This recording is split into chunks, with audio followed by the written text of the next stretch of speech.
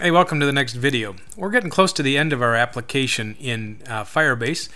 We have created a system now so that when we click an edit button, we can go ahead and change the attributes of our hero, and then we're going to click a save button at the bottom.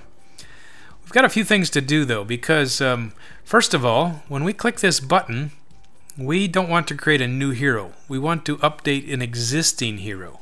And to update an existing hero, we have to have the hero's ID. Let's go take a peek in our console where our data is being stored. So I've got these different heroes that I've made, and you notice that each of them have a unique ID, even though they might have the same name, like Gandalf has a different ID because of his timestamp. When we create a hero, it doesn't matter if it existed or not. We're just going to create it and put it in the database. When we edit an item in the database, we have to find the original and then replace it. So what we're missing from our edit form is this ID number. We have to get that so that way we overwrite the original data. Okay, so let's go find the place where we're creating this edit button. So remember the place where we're creating all the HTML code? How could you forget that? Let's go, and we're going to add a new field. So you can see you can have things called data target, data toggle. You can actually call data anything, and we're going to call this hero ID equals. And then we're going to programmatically put in the person's ID. So this is person.id. How do we pass this edit ID into a form? We don't really want the ID to show up on the form. So in our edit form, we're going to create a hidden field. So I'm looking up here at the modal, the edit modal. Let's create a new input. So we're going to use this same pattern. Instead of saying text, we're going to say type is hidden. And the name is going to, or the ID is going to be called hero ID. And it doesn't need a placeholder because it's invisible. However, it is going to have a value. So we can set the value of this hidden form and reuse it later. Now I'm coming back down to here where we did all the form setting up last video. So we need to take the first item off the list, and we're going to call it the hero ID. And that is going to be this button's data attribute. So let's see if we're actually getting any data from this like we want. So I'm going to check it with a console log, and I'm going to say you click the edit button for, and then we're going to put in the hero ID to see if actually that corresponds to what we expect. So let's refresh our browser and look at the code again. So let's go look at Gary. Let's click his edit button. And it says you click the edit button for, and it did actually show his ID. So that's good. So this form now has a hidden field in it. It's hidden, you can't see it, but we can use it when we go to update the data in our database. A couple things we better do. We better take off this title and change the name of this button. Those are misleading. So I'm scrolling to the top of the page, and we're saying edit this hero, and where does it say create a new hero? So create a new hero needs to go. And the button at the bottom, it says create new hero. We're going to say update this hero. How about? Okay, let's check to see if that looks good. I'm going to save it and refresh. And let's do an edit button.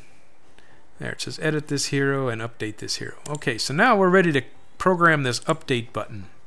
Okay, so we know that we've got this hero ID. We're going to put that into the hidden field. So let's change the hidden field value. Okay, so let's go back into our button that says when we press the submit button, we want to make sure that the ID of our hero is not a new ID. We're not going to create a new hero. We're going to take the existing one. So let's get rid of this date. We don't need to add a new date, but we do need to say the hero ID field. That's the hidden field. Whatever its value is going to be the same one that we're going to update. We're going to use the same function at the bottom, add hero to database. So if it sees that there's an existing data, it just overwrites the one that's already there. So let's save our work. So I've got this guy named Jim in my database. He's an elf and he's an armorer. Let's edit his data. Let's give him a higher strength than the rest of these guys. And let's change him from an elf to a cyclops and make him a deity. Update the hero. So I got to close this modal box. It doesn't close automatically, but if I close it here, you can see that the changes are being made. So it looks like our database is updated properly. Now, as far as closing that modal, there's a class that I forgot to put in. So Bootstrap wants us to add something called data dismiss, and that is a modal value. So putting that in there automatically triggers the modal to close. So let's refresh it, test it out. Okay, we're going to edit Jim. We're going to update something on him, and then click update this hero, and it does close, and it looks like it's updating this as well. We're going to find an error in our code. I have Donald Trump created. He's an orc and an armorer. If I were to edit him, I can just change one thing and choose the update, and I will have a strange behavior. Suddenly, there are two Donald Trumps. We had the original orc, and now I have the updated Cyclops. So instead of changing one of them, it created a second copy of him. Let's go back and look in our database to see what's going on. This is the original Donald Trump. He has the ID that is constructed like everybody else. The space in his name is what is causing the error. So when I edit Donald Trump, it is only knowing the first part of his ID number. Let's go see where that happens. So I'm back into my page. I'm going to look at the edit button and the HTML code behind it. So I'm going to switch in my console from the console tab to elements. Elements shows all of the HTML code that is currently loaded on the page. Chrome has a nice button here in the corner called select an element that allows you to zoom in to an element on the page. If you use a browser that doesn't have this button, you can still find the element. You just have to go scroll through and look for it. So I want to go over here and look at the edit button behind the original Donald Trump. Over here on the console, we can see that in the elements page we have an error down here.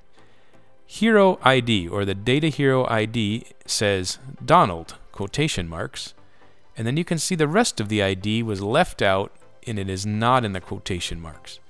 So what I need to do is fix my code so that this quotation mark is automatically placed around everything, even though it has a space in it. So here's how we do that. Let's go to the Visual Studio Code Editor, and I'm going to the HTML updater for this section. Down here on line 435, I see I have this data hero ID. I have a quotation that ends the string and begins the next string. I simply need to have a quotation, single quote, and another single quote. And that will surround the entire person ID. So let's save this and retest our work. So I'm going to go back into the database. I'm going to delete this Donald Trump that is a fraud, the single named Donald. And then I'm going to go back into Hero Maker and try to edit him again. Okay, I'm going to refresh the page. And now I'm going to try to edit Donald Trump the orc. So I click on Edit Me. Let's change his race to an elf and his profession to a farrater, and let's click Update this hero. So now Donald Trump is only an elf. There is no orcs around here. If I look in the database, Donald Trump is the only one there, and it appears that my code is working now. Let's go back into the HTML code. So elements, select an element, and the edit button. Now when I look at the hero ID, I can see that there's a quotation mark at the beginning and the end of his ID, even though there was a space in there. So that by far is the most complicated part of our project so far. Getting data updated is more difficult than creating and deleting data. And that'll happen in every application that you create.